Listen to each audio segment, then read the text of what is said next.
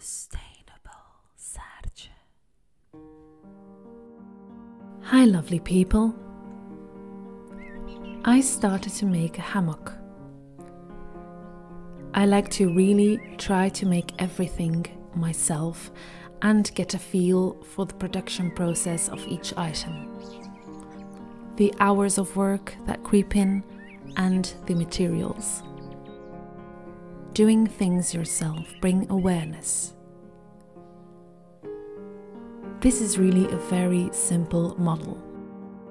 12 ropes of minimum 5 meters and a timber lath with 6 holes in which 2 ropes go through each time.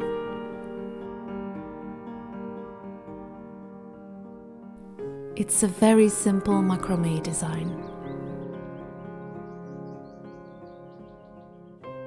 Make sure to make a cardboard in the size you want it, to keep the same distance between all the knots. It may seem unnecessary, but it really matters. It makes the work a lot faster and evenly.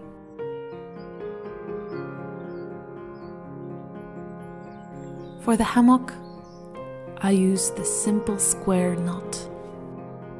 It's the basic knot I remember well from my scouting years. Right over left, left over right was taught repeatedly like a mantra. Here it's the other way around. Left over right, turn. Right over left, turn. But it comes down to the same thing.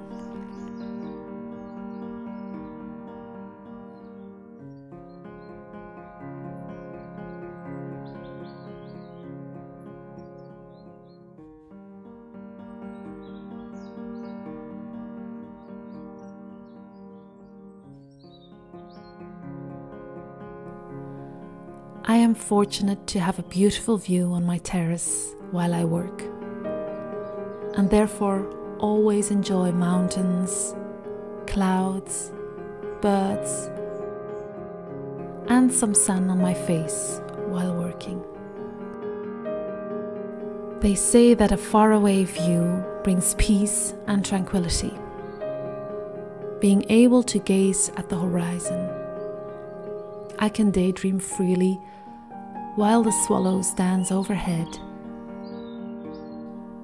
The beginning and the end of the hammock are identical. The wooden slats with 6 holes with 2 ropes each, and then a good thick knot in each of the pairs of rope to keep it all well in place.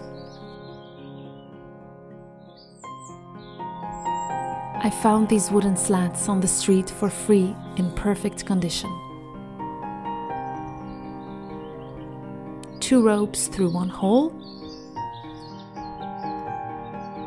Then we put all the ropes through a ring and with another cord of 1 meter, bind all the cords together. And so we finish our hammock with this knot. You have to forgive me, I don't know the name of this knot and I forgot to film the process. Now all that remains is for me to find a place to hang this hammock. Meanwhile, I'm testing the hammock and the ground. Later we went to a park to do the real testing.